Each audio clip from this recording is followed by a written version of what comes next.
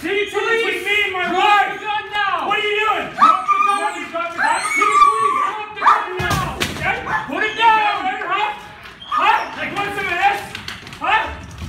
Ah. It helps to keep our skill sets up because we're going to obviously train more than we would go on a live call.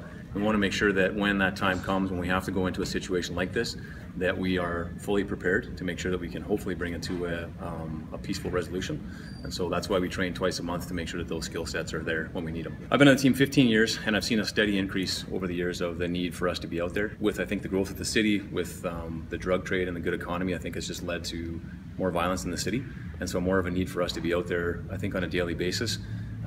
To be able to front load those calls and hopefully have the right personnel, the right equipment there to bring them to a, like I said, a peaceful resolution. That's our whole goal, is that any high-risk situation, we will take as long as it takes to make sure that it ends peacefully, if at all possible, and that is fully within the control of the suspect. But that's why you'll see standoffs go for 11 hours. You know, day to day we wear a regular patrol uniform. We just have our equipment in the vehicle, so you wouldn't notice a difference in the officer's dress. 2015, we did over 100 calls.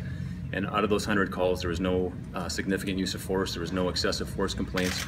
And in fact, I think the public was surprised by this media release that we've been out and deployed that many times. So I think that means that we're getting it right, we're doing it in a manner that the community appreciates and supports, and that's what's important to us. We're there to enhance public and officer safety, not to be this sort of occupying force.